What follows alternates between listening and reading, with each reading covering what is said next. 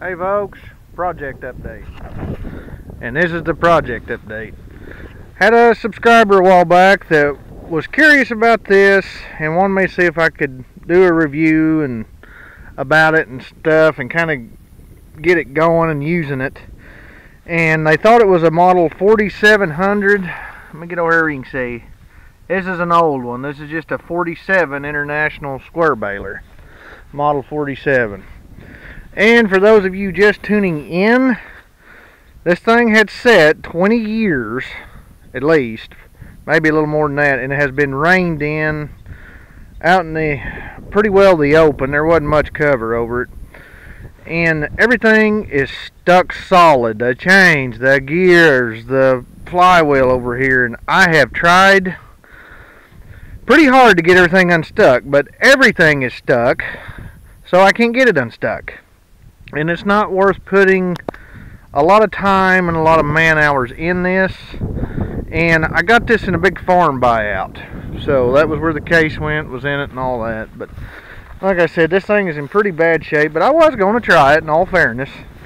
But as you can see, I mean, it's just ate out all over, and everything is just rusted solid. The chains won't move, nothing will move, and I mean, it's bad. I was hoping it'd come unstuck, but I've tried, and I'm not gonna put a lot of time and a lot of money in this because this just ain't worth it. And what I'm gonna do, because like I said, this thing is, it just ain't worth it. It's in bad shape. I'm gonna take the shaft off, the tongue off, you know, some of the miscellaneous parts I'm gonna cut off and everything. Save these implement wheels that's on it, and there's a few other parts on it, and then she's gonna go across the scale because it is super rough and it's just not worth putting time and money in.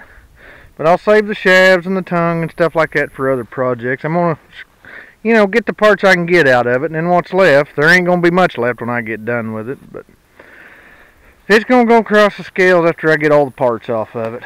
So I wanted to do an update for the subscriber that was interested in this. So, sorry guys, it's no good. And I did try. I tried to get it unstuck, but I'm not going to put a bunch of money and a bunch of time in something that's just flat up not worth it. So, I figured I would post that and let, you know, in case they've been really waiting and wanting to know what it turned out to be. It's a bust. So, unfortunately, we're going to get the parts we can get off of it and scrap it and send her across scales and wire her out. I'm going to get the parts I can get and say bye-bye. So, anybody knows my channel, been following, there ain't going to be much left when I get done. We're just going to scrap it. So, like I said, I'm going to get what parts I can get out of this and salvage what I can, and then the rest is going to go across scales because it's just not worth it, folks. Not worth time or the money. So, we'll get tongue and parts off, and I'll get what I can use out of it and then get rid of it, make room for another project. So, and while we're on the subject, do stay tuned, because here in the next few days, and anybody been following me knows what this stuff is, parts and stuff on that buyout, but here in a few days I'm going to drag this out and try it. This little 5-foot pull behind brush hog.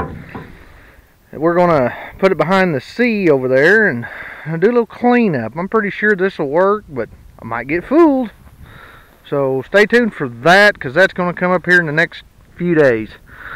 And we'll get it going and check the grease and all that stuff on it and then hook it up and see what she does. So, as always, like and subscribe, and we'll catch you on the next video. Bye.